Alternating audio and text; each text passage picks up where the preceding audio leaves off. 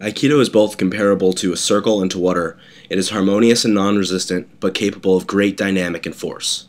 Like water flowing around a rock, its distinctive defensive style utilizes the attacker's aggression and energy to either direct it away or back at the aggressor.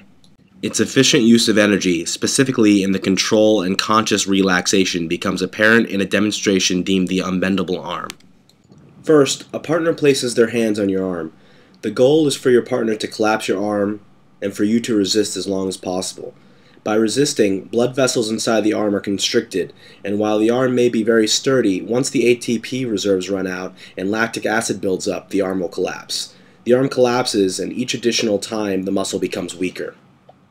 Now, by not resisting and allowing an increased blood flow to the muscles and only toning the specific areas necessary, it is possible for someone to resist for an extended period of time, even when they are physically weaker than the aggressor. Isotonic contraction of the tricep brachii make this possible, as well as skeletal posture, routing the energy down into the floor by keeping aligned with the sagittal plane. Alright, last couple minutes, I'm going to attack Marc.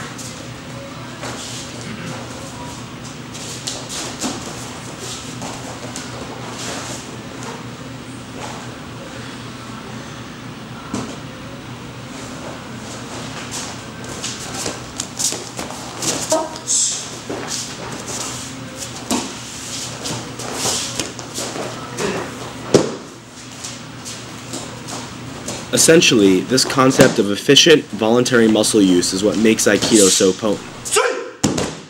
The goal of this video is to examine a technique by the name of kotegaeshi, how it works from a physiological point of view. Kotegaeshi works by manipulating the attacker's wrist, elbow, and shoulder.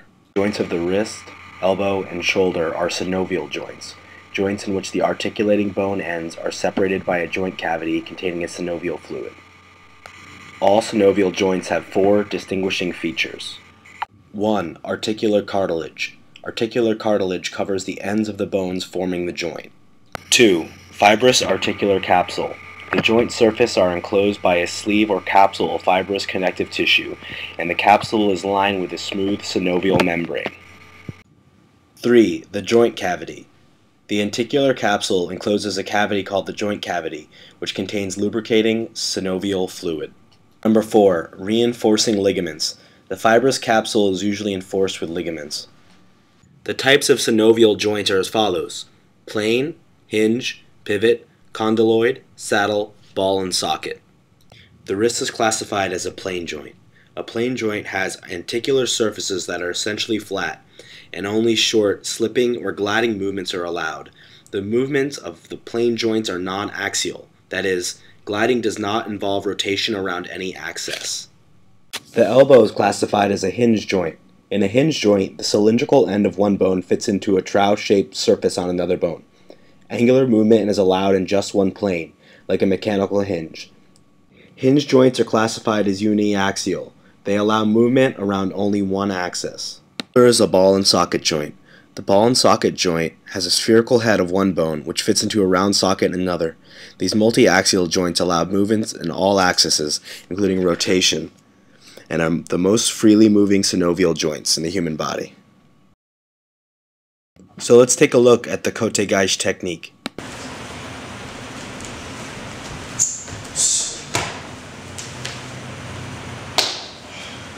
Seemingly simple, the technique consists of various complexities relating to balance, timing, and muscle control. The defender, or nage, places his hand on top of the uke, or attacker's hand, and grabs with maximum service area. By controlling this area of the hand, stress can be isolated onto the plane joint of the aggressor's carpals. The defender steps out, keeping his hand and the attacker's hand in line with his center, or sagittal plane. This pulls the attacker off balance and generates stress on his carpals. The pressure travels up through the attacker's hand to their shoulder, and in an effort to protect the joint, the body naturally falls to relieve the stress. The stress being put on the attacker's carpals is due to force causing supination, or external rotation. We can see this more clearly from a first-person point of view.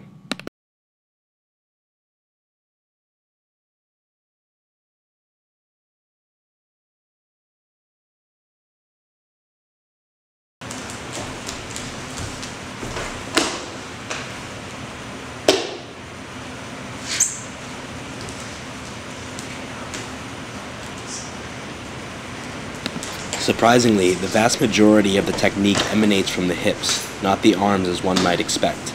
The main job of the defender's arms in this technique is to keep a line in front of the rectus abdominis along the mid-sagittal line. This is because, similar to a boxer's punch or a baseball pitcher, power is emanated from the core of the body and travels through the structure into the attacker's joints. Once the attacker is on the ground, putting him into the pin position is rather simple. The defender internally rotates the hand, or pronates it, causing the body to naturally roll over onto its interior to relieve the stress. Now all that remains is a submission. In English, this pin is called a pronating wrist lock. By applying downward pressure onto the hand, the wrist will become maximally pronated and may even hyperflex on. Additionally, the pressure will be put into the ball and socket joint of the shoulder, causing immobilization and pain. Again, not much force is needed to subdue the attacker. People who are of inferior strength and fitness can perform the technique with ease so long as their body posture is correct.